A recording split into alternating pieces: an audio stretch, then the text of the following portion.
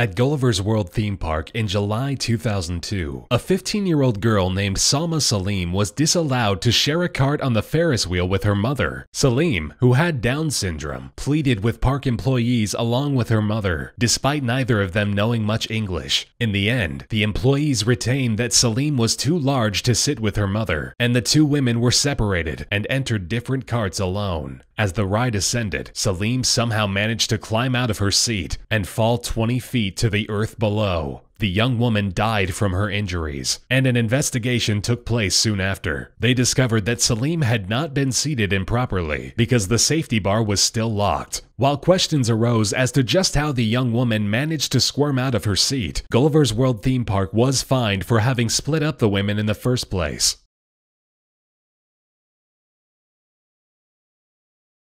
Action Park in New Jersey was at one time completely synonymous with injury and death, having enacted laughable safety measures and generally being staffed with underage teenage burnouts looking for summer jobs. The rides were complete shams, including the miserable performance of the Cannonball Loop, a water slide with a full loop at the end that worked approximately 15% of the time, and was the cause of numerous abrasions, concussions, and near suffocations. Action Park, from its opening in 1978 to its embarrassing close in 1996, was the site of 6 deaths, 3 of which were drownings. 1 was an electrocution, 1 at no fault of the park, and 1 heart attack brought on by the shock of ice-cold water under a rope swing. In 1999, the park was reopened and renamed Mountain Creek, with new safety regulations and fewer accidents.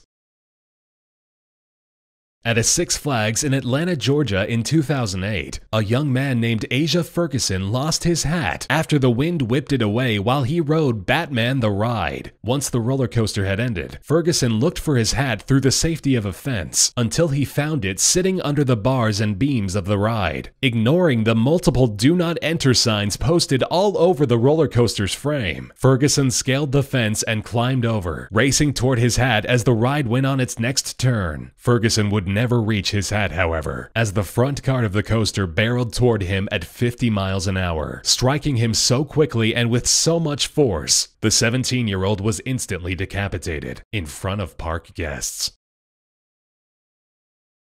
The Big Dipper roller coaster was a primary attraction to the Battersea Fun Fair in London, England, when it opened up in 1951, boasting an incredible size and seemingly death-defying speeds. Sadly, the coaster would live up to that promise in 1972, 20 years after its opening. As the train cars ascended their first hill, a cable broke loose, and one of the carts snapped away from the rest of them, tracking back down the hill at an untamed speed. The cart slammed into 5 children at the docking station, killing them almost instantly, and injuring another large group of kids and adults. The incident would be the final breath of the Battersea Fun Fair, as it closed down just 2 years later, due to low attendance and the public's enragement at the horrible accident that claimed 5 young lives.